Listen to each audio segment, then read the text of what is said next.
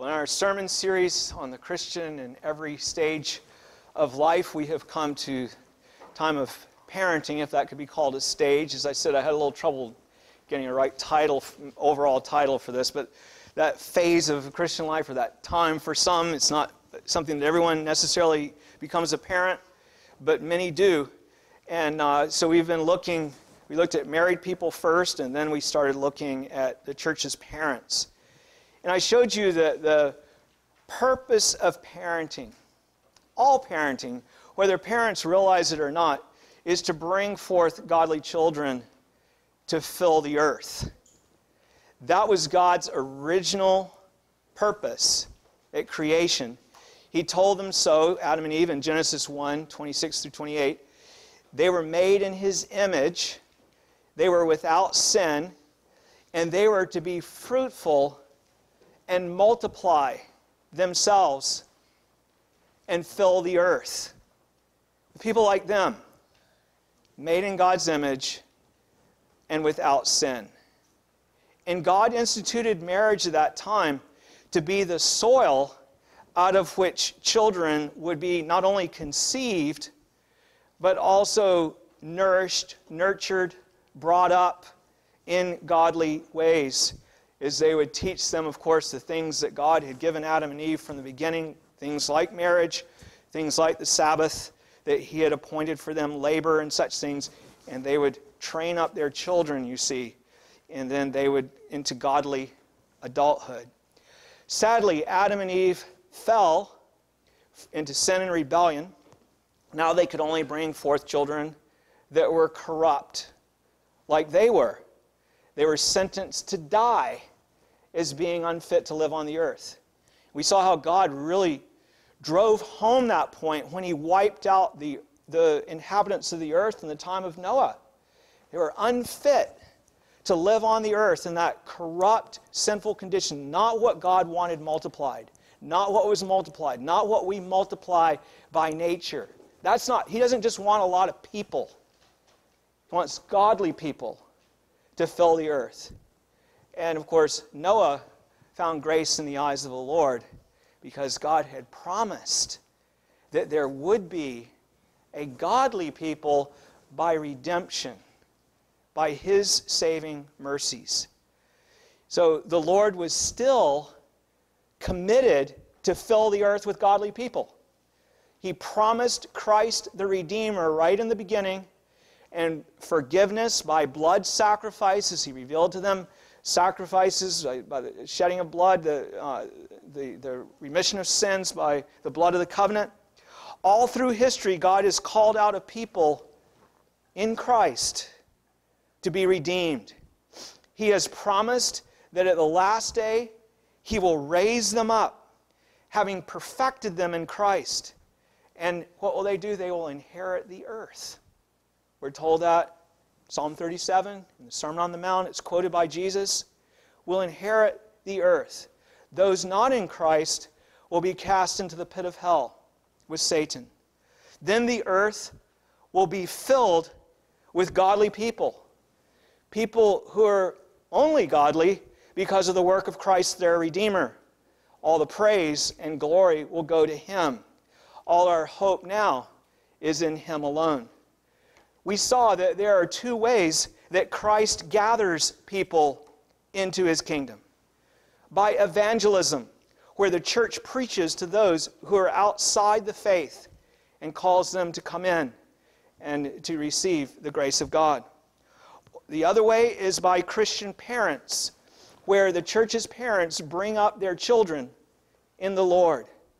Once He redeems us, He promises to bless us and our children if we keep His covenant, if we continue to rest in His promise.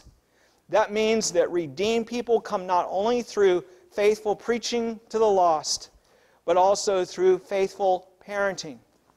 In both cases, by grace alone, to those who preach, to those who parent, to those who hear and receive the gospel. Last week I spoke to you about how redeemed children are brought up in the soil of redeemed marriages. Of course, these children must continue in the Lord Jesus Christ. but we are to bring them up as a part of the visible church that looks to the promises of God, the church that looks to the promises of God for our children. There will always be those in the church, like Judas, like the apostates that John talks about in his epistle, that went out from us because they were never really of us. They were outwardly so, but not really.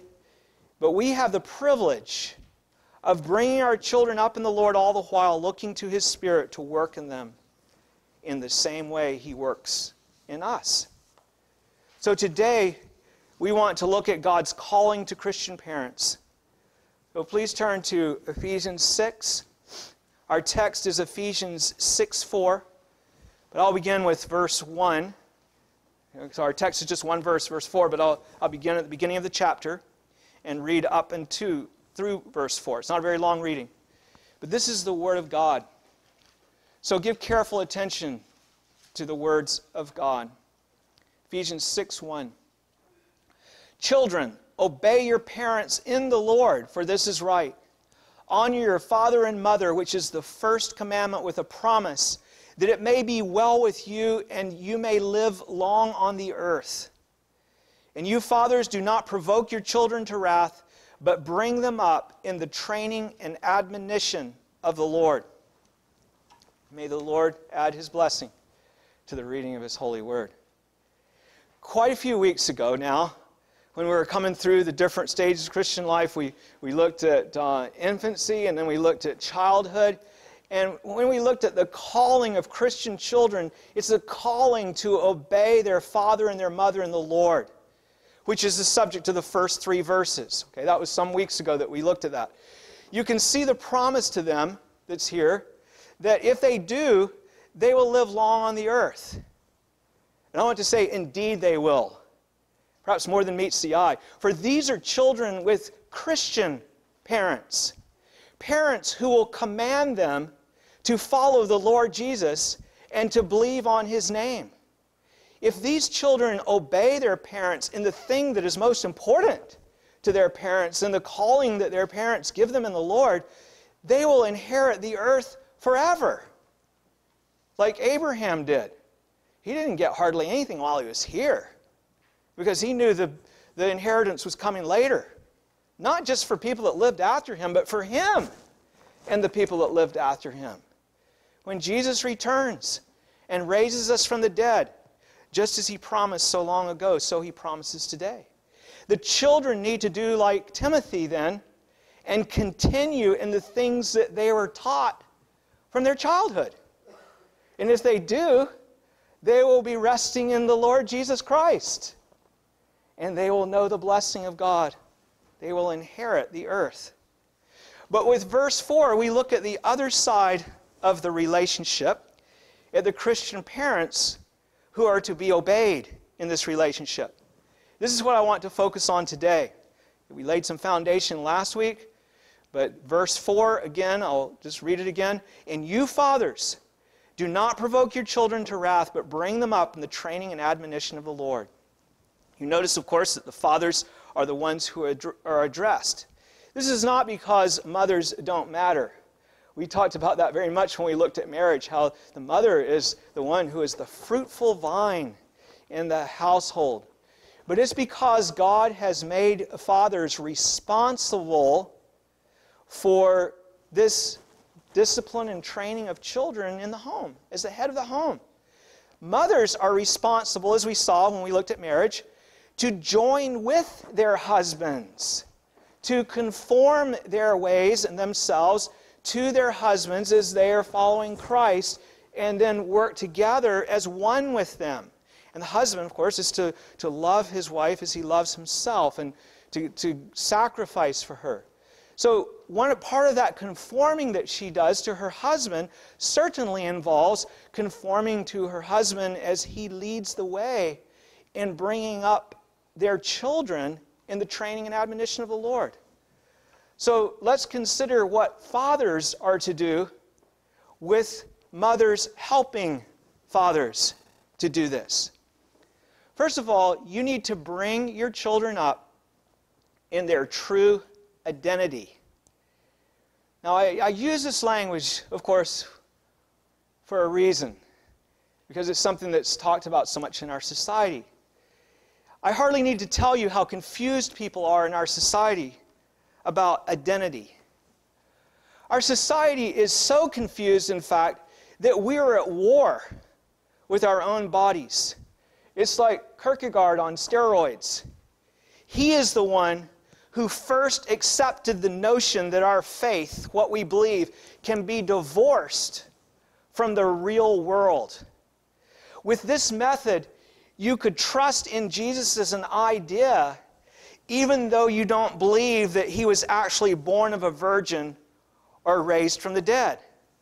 And churches, even Presbyterian churches, started accepting ministers and ordaining them that didn't believe that Jesus was born of a virgin or that he was raised from the dead, because they believed in the things that were higher than that, the ideals that came from the narrative and the story that were divorced from the historical reality of these things. It was a way of divorcing faith from history. And it's had tremendous impact. What the church does impacts the whole society in which the church is. It made faith a personal matter rather than an absolute truth claim. It's something that works for you, but someone else can have something else entirely different that works for them. And that doesn't matter, because that's up here in this realm of ideals, and you're living down here every day going to work and doing all the things you do. So in the end, it really doesn't matter in this way of looking at things if Jesus actually lived or not. People can trust him in the way that they want to trust him and draw from his the motivations that they get from his stories or even reading the Gospels. But it's just your belief, and it doesn't really matter whether it actually happened or not. Well, now people have taken this notion so far that they not only divorce themselves from history, but they divorce themselves from their own bodies. We saw this going on, celebrated in our city in the past week. A man can come to believe that he is a woman even though he has a man's body. Because up here in the realm of faith and ideals is where one reality is, and down here biologically is something else. His body does not matter, because it's thought the real person is what he thinks and has nothing to do with his body. Christian professor Nancy Pearcey notes that a Princeton professor who gives a philosophical defense of transgenderism admits that it involves disconnect, disjunction, self-alienation, and self-estrangement. In other words, you're at war with yourself. You do not accept your body. You divorce your mind and your faith from your own body. At the root of our confusion, what's at the root of this, goes all the way back, is our refusal to recognize God's authority. In the context of upper story faith, that upper realm, people might speak of the image of God or of Jesus being very important to them. But then when it comes to deciding what to believe about Jesus or deciding how we should live, then it doesn't really matter what it says in God's Word, because I can cast on this Jesus that I believe in my own head whatever I want to cast upon him. Then I can have whatever commandments I want, whatever things I want to believe. Simply attribute them to Jesus. He can be the one that frees me from oppression as one who wants to live in rebellion against God. The Lord tells us that we are fallen in Adam. That's what we are. He tells us that we were made in God's image. That's the truth about us. That we are now his image corrupted by sin. Since most people in the church don't like that, I'm talking about the whole church made up of many that don't really believe, so they don't like that, they simply reject it and come up with a different narrative that's more appealing to them. The result is that there is an identity crisis. We do not accept true identity. Fallen creatures who are made in God's image, we refuse to accept that true identity. It doesn't matter what is true, it only matters what we want. Now, you see, the fact is that that's precisely what the fall was about. Exactly what the fall was about. Satan told our first parents, if you reject God, you can take God's place. Now you'll be the one who decides your own reality. God created reality. Now you can create reality for yourself. They could live in their own reality instead of living in God's. It doesn't matter what is true. All that matters is what you want. What you deem to be good is good, and what you deem to be bad is bad. True becomes what is desirable to me, true to myself, and not true in an absolute sense. That's the foundation of the confusion, of our confusion today about our identity. So we need to look at what is true. We need to, rather than just what we want to believe. And that brings us to our text. God tells Christian fathers to bring up their children with a Christian identity. Christian fathers are to bring their children up with a Christian identity rather than some alternate identity. He says right here in our text, fathers, bring them up in the training and admonition of the Lord. They're to be brought up as those who belong to Jesus, our Redeemer. It's under His training, His admonition as their Lord who makes promises to them. That's their identity. That's their God-given identity in this world. I am God to you, He says, and to your children. Bring them up in that identity that God has given them. The Heidelberg Catechism is splendid on this. The very first question is this: what is your only comfort in life and death? Answer: that I with body and soul, both in life and death, am not my own, but belong unto my faithful Savior Jesus Christ, who with His precious blood has fully satisfied for all my sins and delivered me from all the power of the devil, and so preserves me that without the will of my heavenly Father not a hair can fall from my head. Yea, that all things must be subservient to my salvation. Wherefore by His Holy Spirit He also assures me of eternal life, and makes me heartily willing and ready henceforth to live unto Him. The identity of us all as Christians and of our children is that we belong to our faithful Savior Jesus Christ. And then question 2 gets at identity even more because it talks about what you need to know about yourself, who you are. And it says that you need to know these things if you're to be eternally happy. Question 2. How many things are necessary for you to know that in this comfort you may live and die happily? That you in this comfort may live and die happily? Answer: 3. The first, how great my sins and misery are.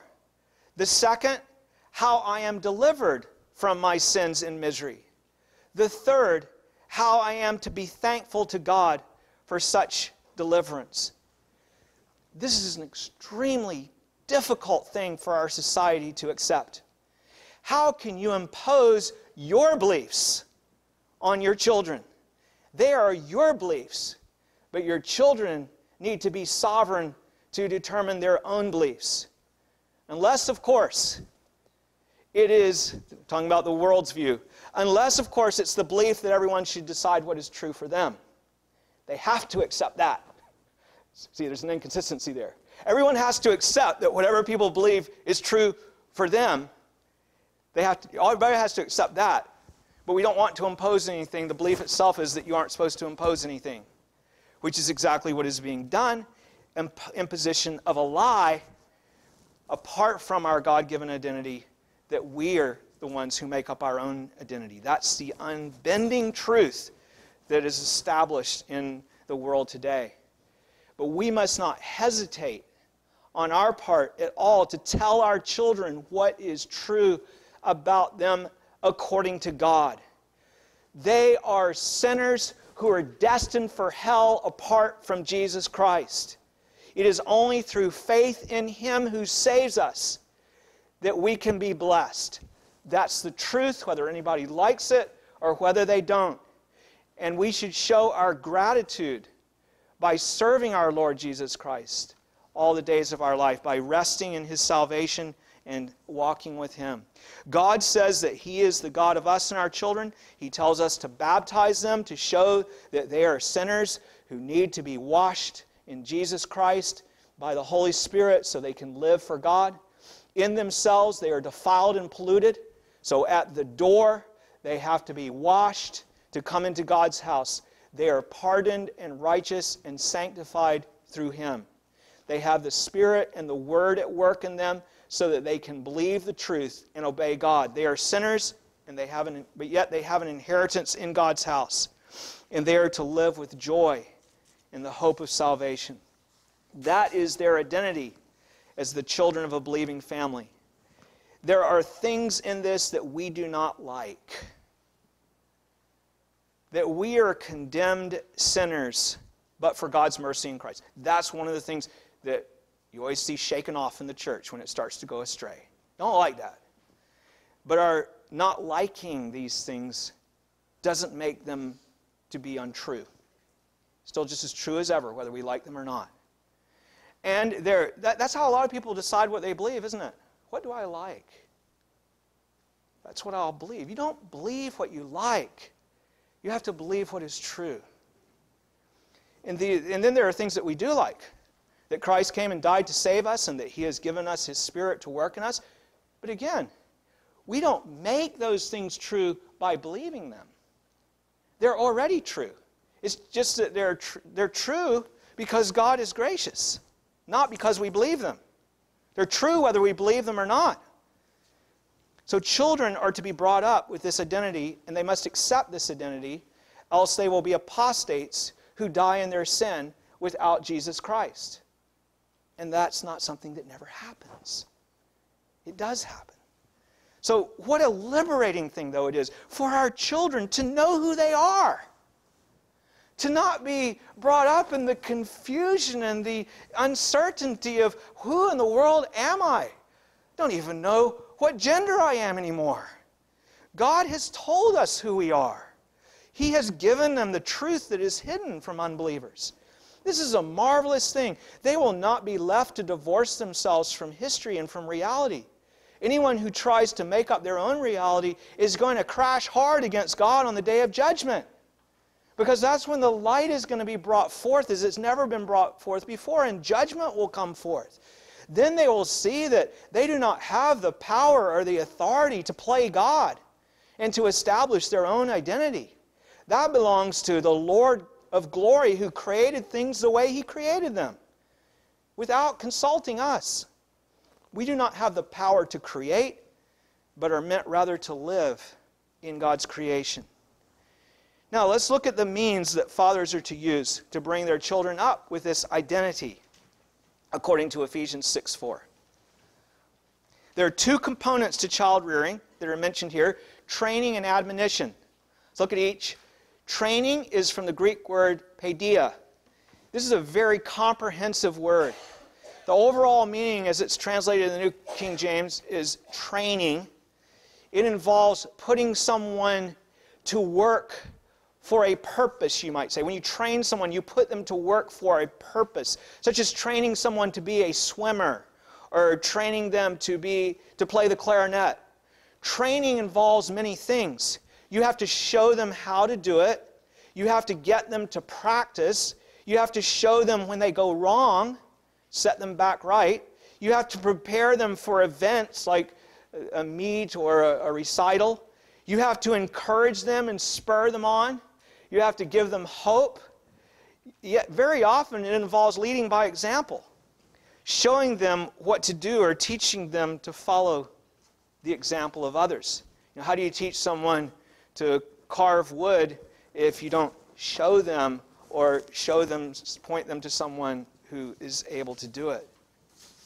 inherent in this particular word is also the idea very much of chastisement, corrective discipline.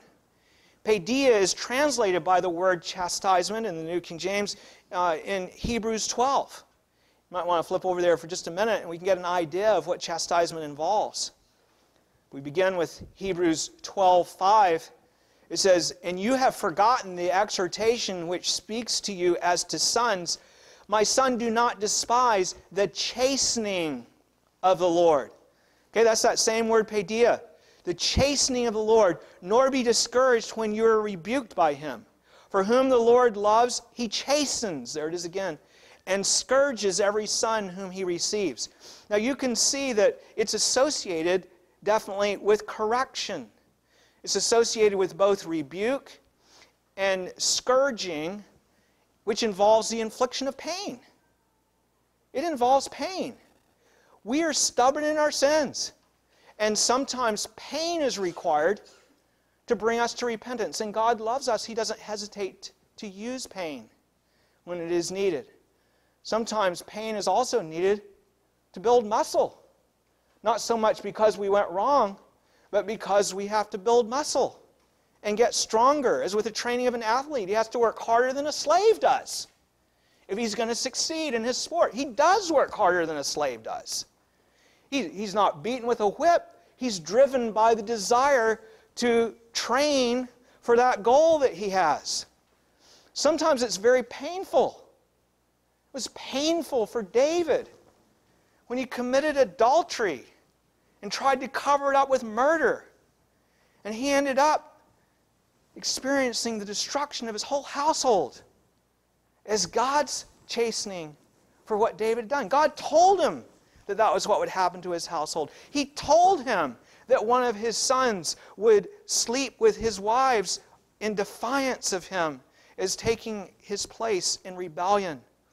One of his sons raped his half-sister, and another of his sons did this defiance.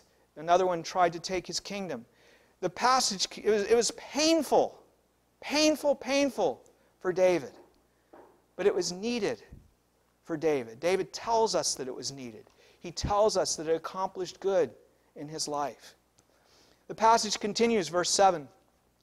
If you endure chastening, there's the word chastening again, God deals with you as with sons. For what son is there whom a father does not chasten? But if you are without chastening, of which all have become partakers, then you are illegitimate and not sons. Chastisement is a good thing. It shows that we are God's sons and that he cares about us. It shows that we're our Father's sons and that our fathers care about us. If someone in the church can live in rebellion against God and not receive chastisement, it shows that they're not really a true son. God chastens those that he loves, scourges every son that he receives. If he were, God will chasten us to correct us. The worst thing of all is to be left without chastisement. Do you know that's what keeps us? Read the Old Testament. Israel was exactly like all the other nations. But for one thing, God kept chastening them. He kept sending prophets to call them back. They were always ready to go off and worship Baal or ready to go off in their immorality. They were just like everybody else. God said they were just like everybody else. But what made them different was that God kept coming to them. He kept raising up prophets and sending them again and again and again. He brought trouble to them. He brought nations against them. He brought them into bondage. Kept calling them back, calling them back, calling them back. And all through the way, by his grace, he preserved a remnant according to his election that continued in his ways all through the years until the promised Messiah came. And then God began to do that in the whole world as he began to call the nations out to Jesus Christ. And he preserves them in the same way. We go astray. He preserves us individually. If we go astray, if God does not keep his hand upon us. The worst thing of all, someone can profess their faith in an artificial way, and then they start rebelling against God and nothing happens. They're not sons. God chastens those that he loves. Now, we can't always, of course, make a specific judgment because God works in marvelous ways. Sometimes He delays His judgment for a long time on one who really is His Son. Not trying to make wooden judgments here.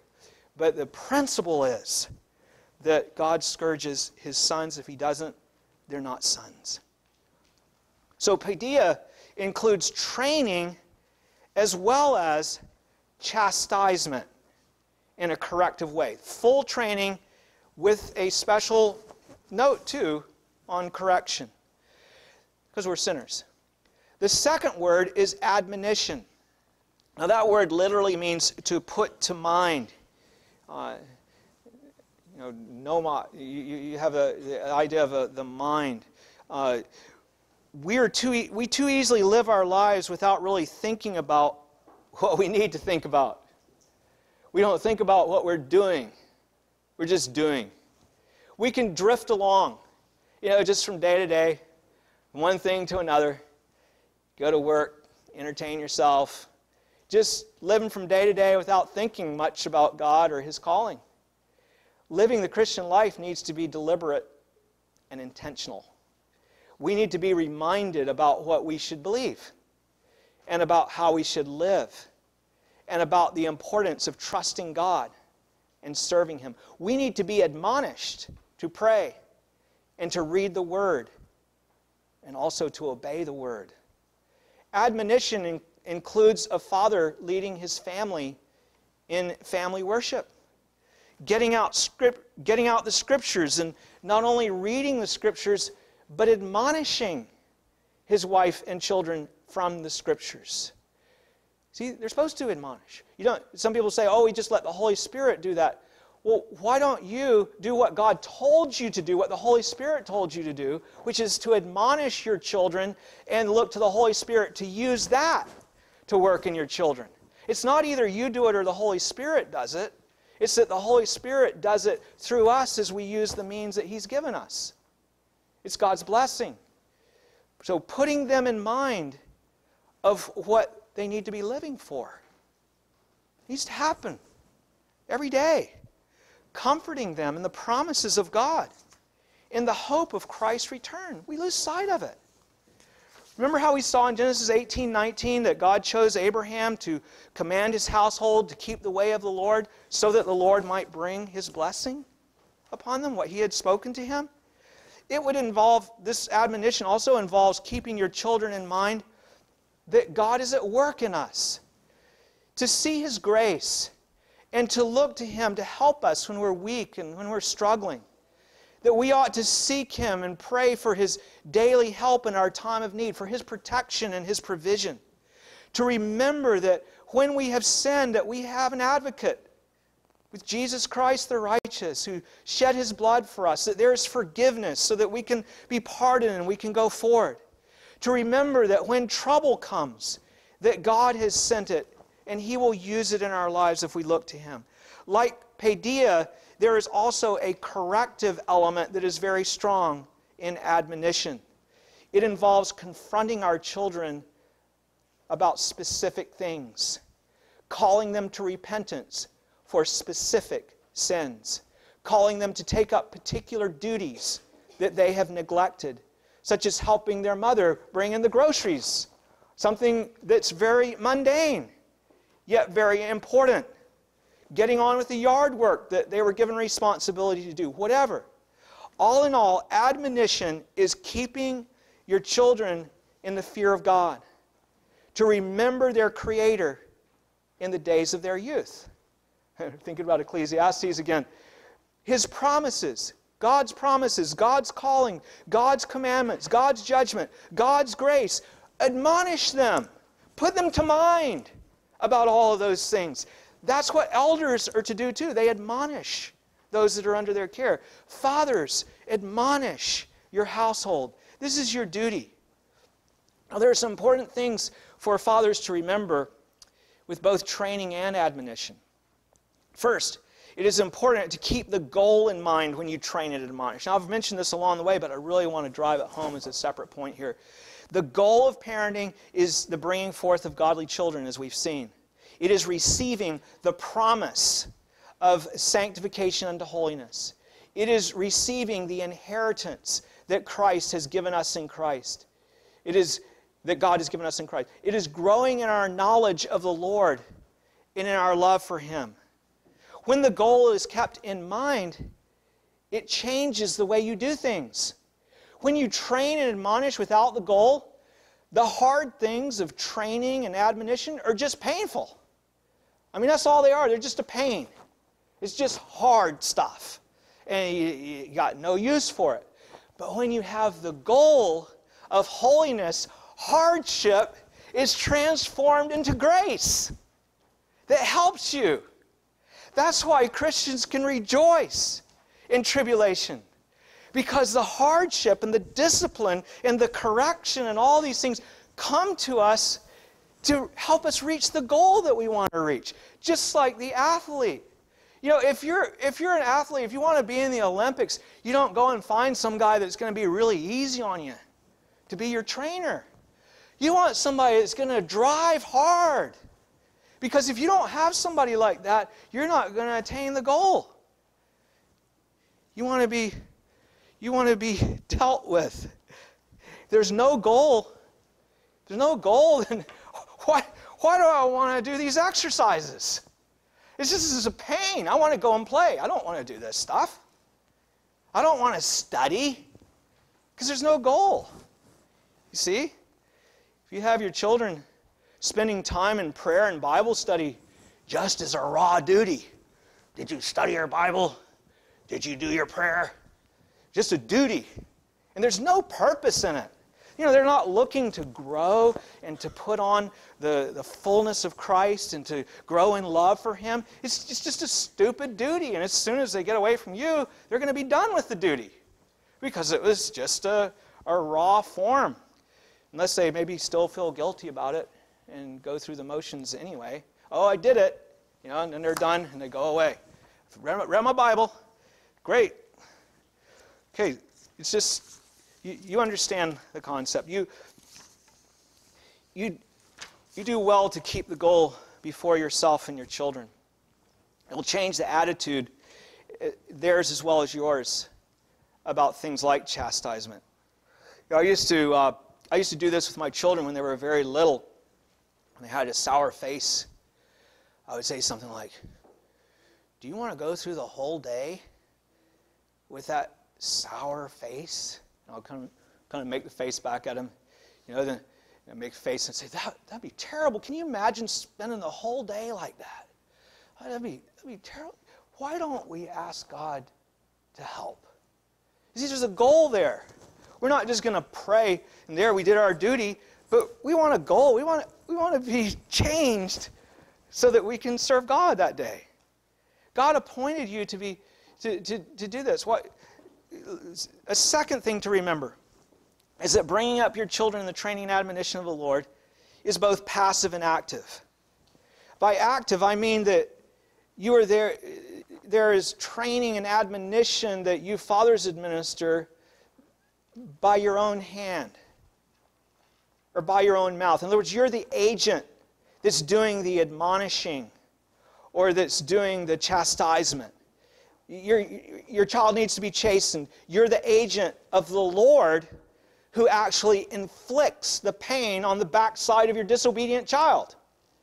And you're the one who speaks to him about his neglected duties and who admonishes him to get on with it. You're to be the active agent who carries out those things. God appointed you to be the active agent, and you're to be consistent because you're His agent. Now, by passive, I mean that you help your son or daughter to receive the training and admonition of the Lord that comes from other agencies, not your own.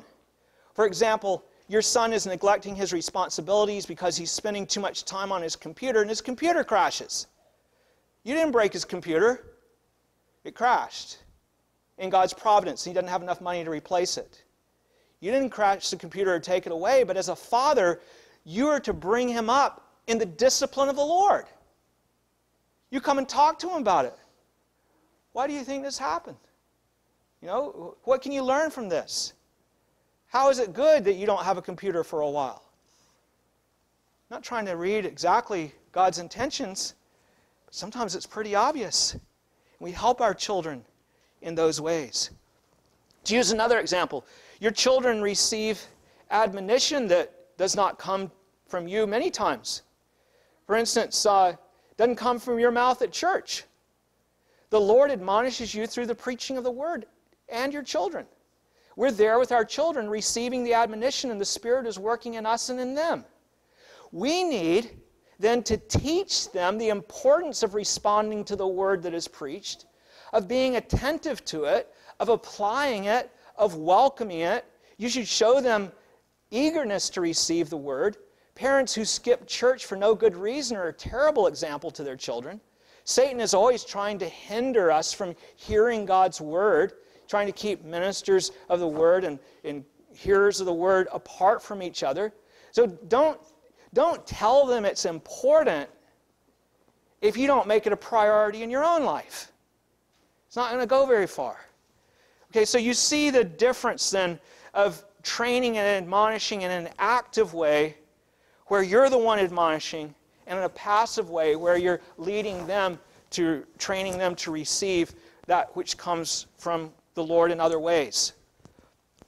Okay, so both of these are part of bringing them up in the training and admonition of the Lord. That which He does without us, and that which we're called to do is our duty.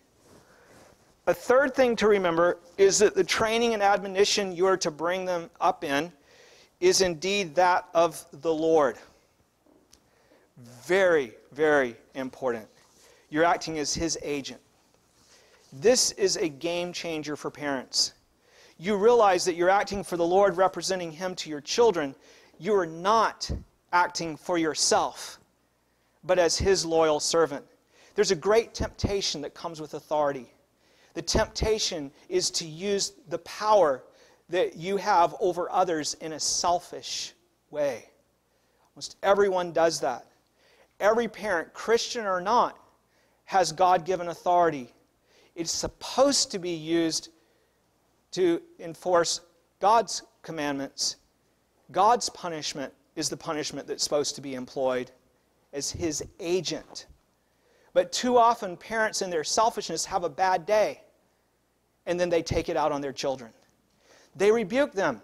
They yell at them just because they're irritated and because they're not interested in helping their kids to be godly. That's why on Monday, had a really bad day and you're sitting in the recliner in your easy chair and a kid comes by and bumps the arm of the chair and you jump all over him. And then on Thursday, he's screaming at his mother in disobedient defiance and you don't do anything because you're happy you got a raise that day. That's about you. That's not about God. That's about you. You're supposed to be God's agent and you're abusing the authority that He has given you. You have no right to do that. God gave it to exercise for Him. Forgetting that you're the Lord's agent puts you in a place where you will do what this passage verse says not to do. Provoke your children to wrath. Provoke your children to anger. The inconsistency I just spoke about, that will provoke them. They will see that it's not about God, but it's about you, that you discipline them and admonish them. You're not training them up in the Lord, you're training them up in your own ways. What good is that? Long-term inconsistency is also a problem, where you're on and off with your discipleship. You know, you've been neglecting, I talked about family worship today, so you've been neglecting family worship, but all of a sudden you decide we're going to do it again. Okay, everybody's got to drop everything, we're going to be back onto this, we're going to do it, and you're on for another week or two. And then you're done again. Don't be surprised when you try to pick it up again if your kids resist. Because they've gotten into new patterns. They said, okay, we're not doing this, so they get into and then you're calling them out and they're going, this isn't even going to last. So you just get into routine, you know, and now you're calling them out of it. You can provoke them with hypocrisy.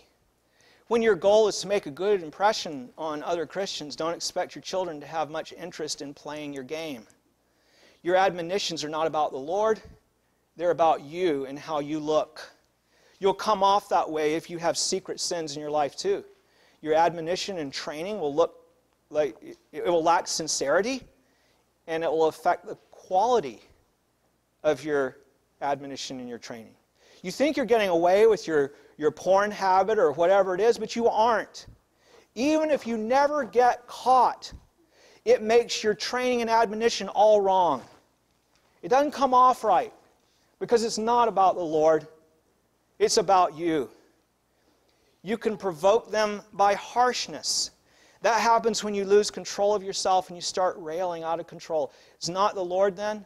It's your own chastisement, and the rod of anger will fail, the Bible says. One of the reasons that the world is opposed to the use of the rod of correction is because that's all most people know of the rod of correction. It's when I've had it up to here, and then I'm going to go and do some damage. Like, that's not what it's about. It's a corrective thing. It's a blessing that you're adorning your child with wisdom through corrective discipline. The world has never seen that. They don't know that. They don't know what it is to be the Lord's agent. They've only seen a parent losing control. And it's such an ugly thing with a poor, terrified child not knowing what's going to happen to them, why this is being done. Does somebody got irritated with me? It's not biblical chastisement. It's child abuse. You can provoke your children to wrath by leniency. You say, whoa, how is that? I can see being harsh, but how would they get angry if I'm too lenient? Well, a child has a conscience. When they do wrong and you don't correct them and lead them to repentance, get all agitated inside, like you do. If you're a Christian, you do wrong, you're all agitated. And they lose self-control. And then they're subject to temper tantrums, depression, whatever, all those kind of things. The happy, gentle, loving child is the one who is lovingly and promptly corrected by his father for his own good. He is corrected quickly with the rod of the Lord. He is firmly called upon to face his sin for what it is, to confess it to the Lord, to seek the forgiveness of the Lord, to be restored, and to go forward with a new walk, renewed in Jesus Christ. You can provoke your child to wrath by failure to point them to Christ and give them hope in His grace. It's so easy to discourage them. We can just become a policeman with all the laws and rules and all these things. If you don't point them to the only one that can save them and transform them and make sure that they understand His forgiveness, you're setting them up for despair, discouragement, hopelessness. You can never do what I have got to do. I can never do it. You can do it in Christ Jesus. You'll never be perfect in this life. You're forgiven and you're growing and you will be perfect.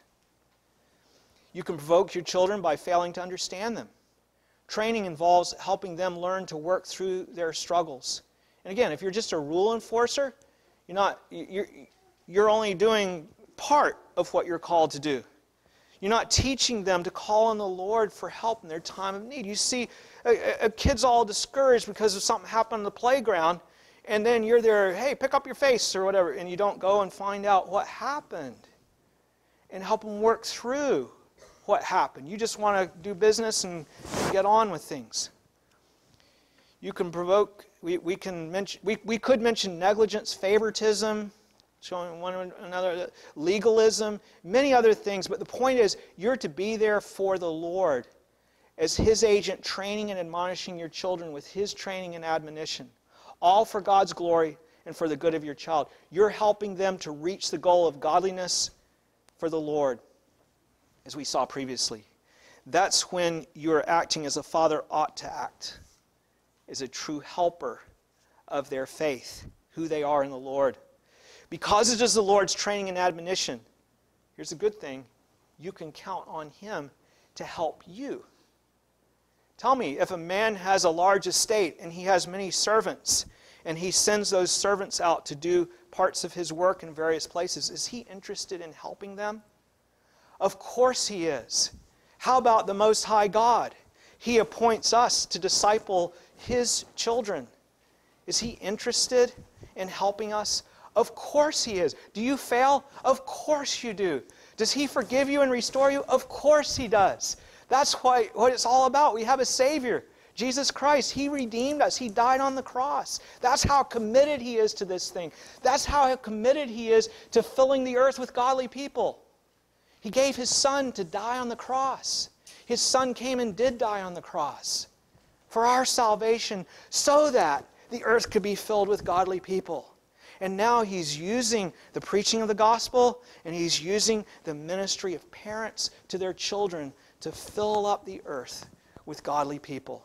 And that's what we pray for, that's what we seek in the Lord, and that's what He promises to bring about. So fathers and mothers, the grand purpose of parenting is fruitfulness for God, to grow up godly children in your home. If you do not use the means that God has given you as a parent, you have no reason to think that you'll succeed. But if you, by His enablement, bring them up in the training and admonition of the Lord, you can expect a godly harvest. Brothers and sisters, pray for the parents of our church. Encourage the parents of our church. They have a great task, but there's a very great reward for that great task. Please stand and let's call on the name of the Lord.